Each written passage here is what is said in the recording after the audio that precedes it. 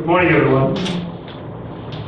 Thank you very much for first coming out to this press conference. We're going to try to do our best to articulate our positions, but also to make it quite brief. In the first instance, I will be speaking to you with regards to the issue of citizen security. I'm quite certain that because you all are from the immediate houses, you're quite aware of the current situation involving citizen security, or the lack thereof, which our country is experiencing. It runs the entire gamut. I think the most recent hot button issue was the gruesome murder of Pastor Llewellyn Lucas, may he rest in peace, and the individual who is accused of being involved with that heinous crime.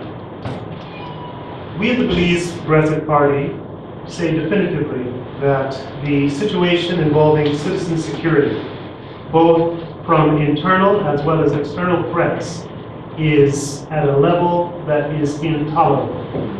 And that is due part and parcel to the inadequacies and also the lack of conviction that is being put forth by the powers that be. When we talk internally, we're talking about citizen security involving threats from within the country. And there's also the external element. In speaking of the external element, although it hasn't been a buzz in the news as of lately, we remind the Belizean people that there is still the existing existential threat on Belize's sovereign territory by the Republic of Guatemala. Just the other day in the news, we saw an effort that was being put forth by the government with regards to dealing with Guatemalans coming over the border and working, presumably illegally. And to that we shall say that it's a good effort, but it has to be done on a consistent basis. These one-off efforts of doing it because it's fashionable will not cut it, it shall not cut it, and we have to see some consistency. That's all I have to say right now with regards to citizen security. The next thing I'd like to talk about is the issue of good governance and the need for the proper use of existing mechanisms that are at the disposal of the government to be used appropriately. In this regard, the Belize Progressive Party is calling for a comprehensive referendum that will feature issues, social issues, that are affecting this nation. And in that regard, because we know that a referendum is not, how can I say, it's not a cheap process, it's quite expensive. We're calling for several social issues to be placed on the referendum to be addressed to the public. Because from the School of Governance and Public Policy, in terms of democracy, one of the fundamental things is to utilize what is at your disposal in order to gain the pulse of the people. Far too often than not, we see executive decisions coming down that are being rained upon the people. And if you are truly striving to obtain the best practices and good governance practices and principles, then we believe that the referendum is a viable means by which to seek that. The first issue, that we propose shall be placed on this comprehensive referendum that we will be calling for is whether Belize should agree to take the matter of Guatemala's unfounded claim to the ICJ. Well, that's a given, because there is supposedly going to be a referendum on that. So we're saying tack on these other issues to it. The second, and this is something very critical, because after 3 successive victories at the polls, the administration of Prime Minister Dean Barrow still refuses to sign on to the UN Convention Against Corruption. Now, if you feel that corruption is not a problem in this country, I have to ask you which country you're living in, because you can see corruption everywhere you go, and most unfortunately, it's at the highest levels of government. So the second issue is whether the GOP should sign on to the UN Convention Against Corruption. Because if the Prime Minister seems to have a problem with it, you're saying take it to the people and see what the people say.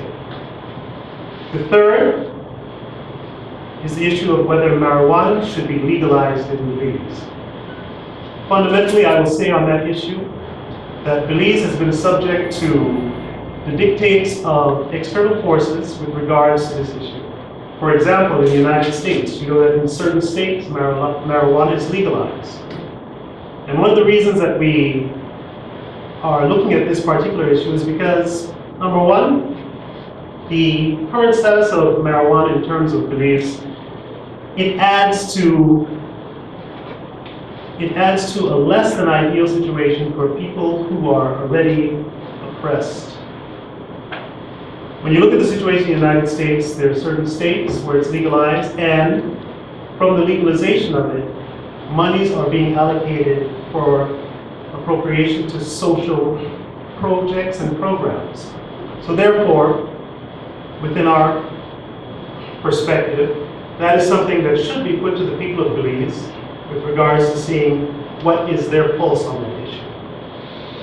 And the fourth and final issue that we are going to seek to have placed on a comprehensive referendum is the people's perspective with regard to the Chief Justice's ruling on Section 53 of the Criminal Code.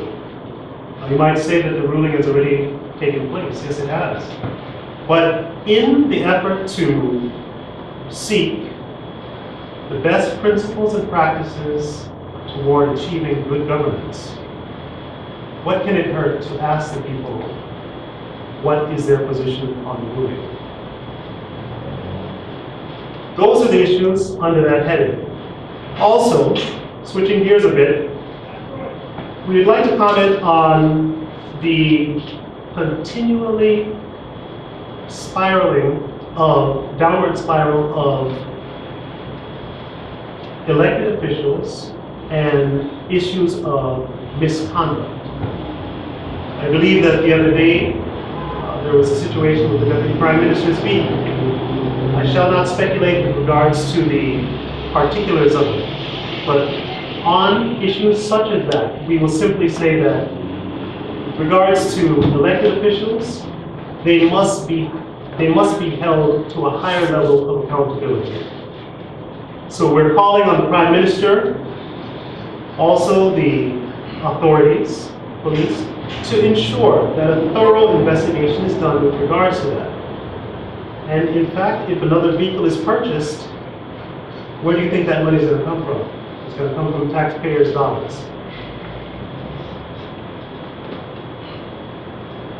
Finally, with regards to issues of governance, and it ties into the whole concept with regards to the fourth point that I mentioned, involving the call for a comprehensive referendum. We are very, very dissatisfied with the Prime Minister in his determination as the head of government that he shall not appeal CJ's ruling with regards to Section 53. Now, with regards to the efforts of the Belize Progressive Party in terms of our concept of calling for this comprehensive referendum, I'd like to turn the matters over to our treasurer, Mr. Bobby Lopez, so he can expound a bit. Bobby? Okay, good morning. Thank you, Mr. Chairman. As you all know,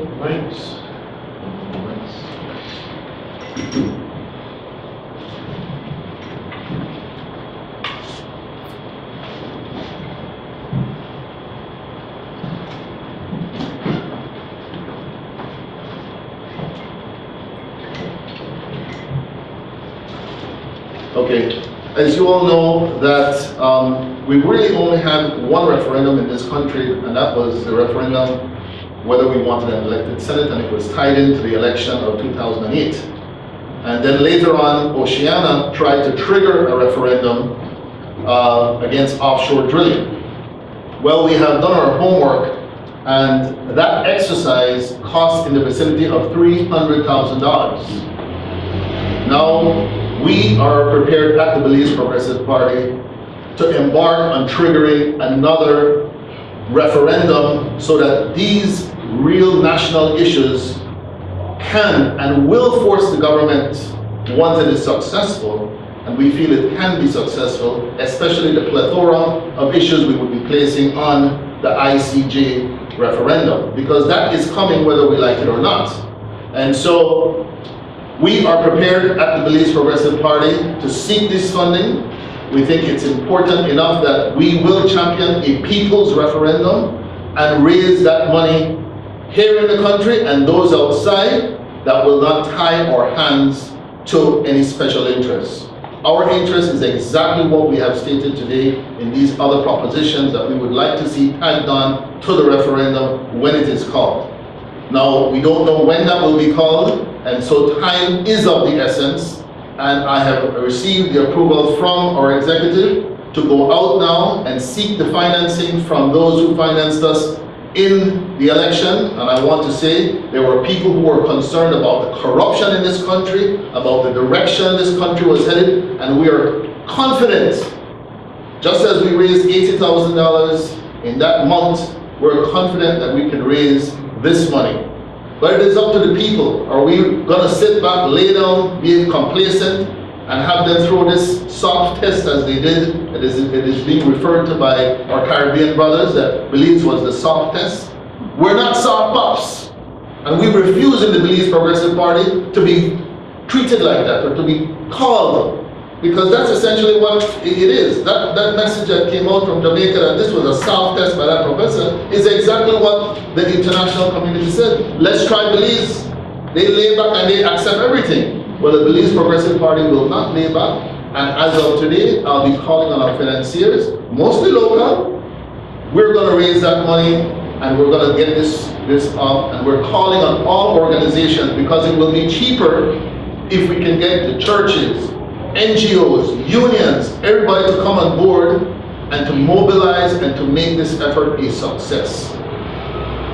And so that is what I put forward, and with the blessing of our executive, I will now, after this, be starting to call on those persons who we know will step up to the plate and help us to start this exercise and to make sure that it is a successful one so that it can be tagged on to the ICJ referendum when it is placed.